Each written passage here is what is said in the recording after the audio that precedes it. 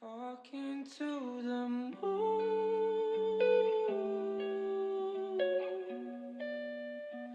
trying to get to you.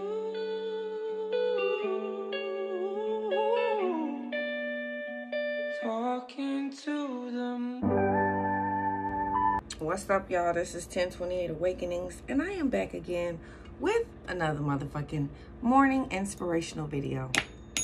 Dang, couldn't even get that right.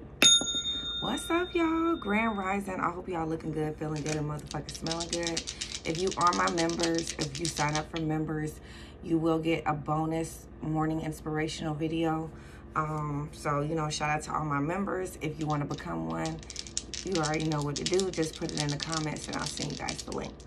So what's coming in for January 23rd for my Scorpios? What do y'all need to know at this time? What is the energy? All right. I know this symbol. I've read it before, so that's not that. I got to figure out which one is this one. All right. Whose zodiac sign is this? Let's see. Okay, so we fucking with a Taurus today. We fucking with a Taurus today, y'all. 222. All right, I'm going to read the number 2.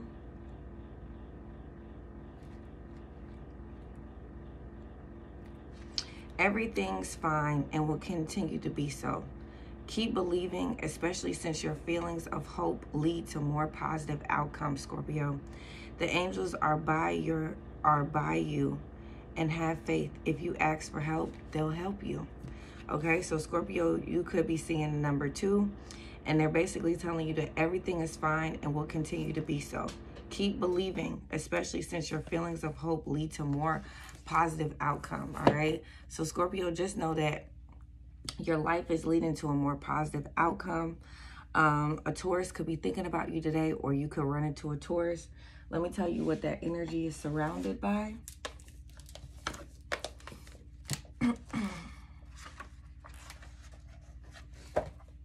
Oh, that's the dream book. God damn it. Yeah, I gotta be like, what the fuck? Where the book at? Okay. All right, so today it says, the mixed bag seems to be linked to a combination of Mars and a full moon, which is coming on the 25th. Because although this person has many blessings and can be on the receiving end of many karmic benefits, not everything in his or her life is easy to live with or live up to. Okay, so Scorpio, this is basically saying that people could perceive your life as a fucking bag of blessings, okay? But just to look at your life does look like a bag of blessings, and you do receive a lot of blessings. But there's a lot of karmic energy that you have to work through that people do not see, okay? And this could be in your love life. This could be just being judged as a person. You have a lot of karmic lessons that you have to work through, and I think some of y'all do it internally, not externally. Okay, so it's like when you go through things, my bad for the damn, somebody could have farted like right when you was walking somewhere. You like, damn, the air stink, you know. They're like, no, I passed gas. Okay. Anyway, so so just be careful. Like, you could be walking somewhere, you just could be walking into somebody passing gas, which is just kind of, you know, what they gonna say. I'm not sorry to start this in the morning, but it's just crazy. All right, because although this person has many blessings and cannot be on the receiving end of many karmic benefits. So Scorpio, you could want to get yourself attached to somebody. You could want to be around somebody. 100 could be very significant.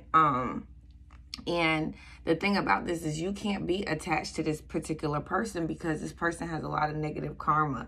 So it's like you're going closer to this person is giving you negative karma. You know, if this person touch you, it could irritate your skin. If this person do something to you, it can make you feel funny or queasy or whatever the situation may be.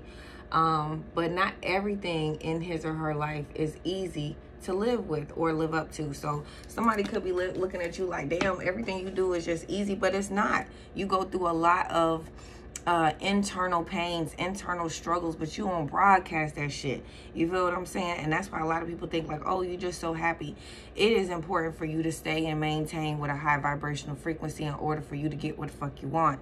A lot of people don't think that. They're like, oh, you too fucking happy all the time. A lot of people when I was growing up used to say that to me. And I'm like, fuck you, okay?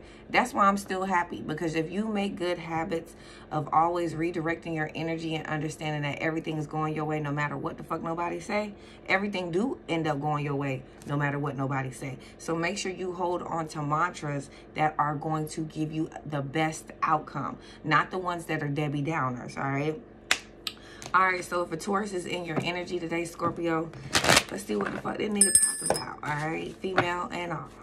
Scorpios dealing with a Taurus.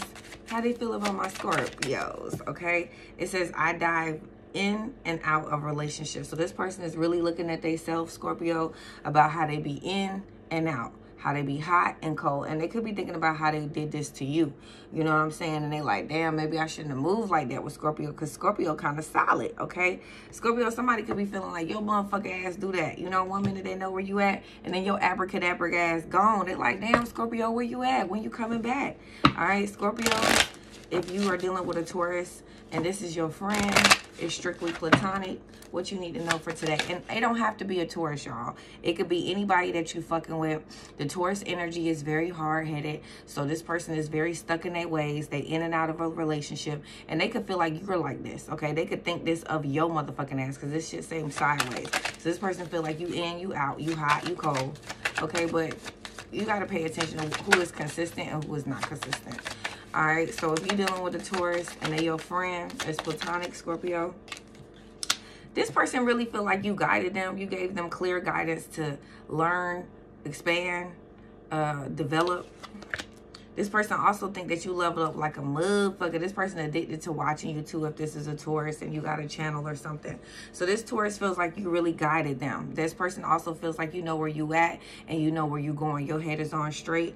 And this person thinks you leveling up, okay? And they really believe that you level up because, you know, you get yourself out of situations that no longer serve you. You don't stay stuck. You know how women be like, I'm going to stay and see if I can change him. You don't do that, okay? If you a man, you don't see that. If this girl don't have the qualities that you want in a woman, you be like, well, I'm gonna throw that fish back, okay? That's a chirp girl. I'm gonna throw her back, okay?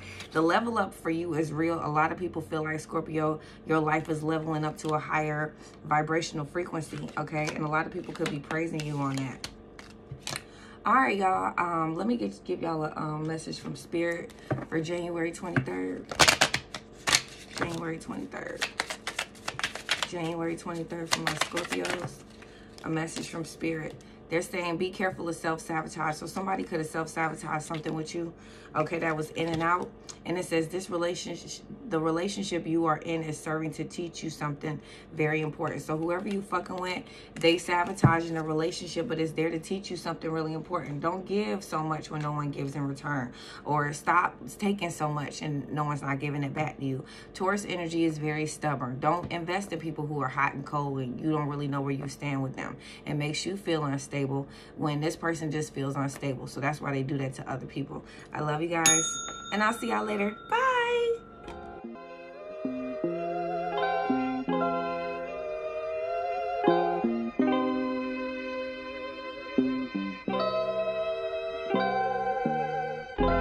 Everything we go through in life is for a reason. So they say. I feel like it's true though. You know what I'm saying?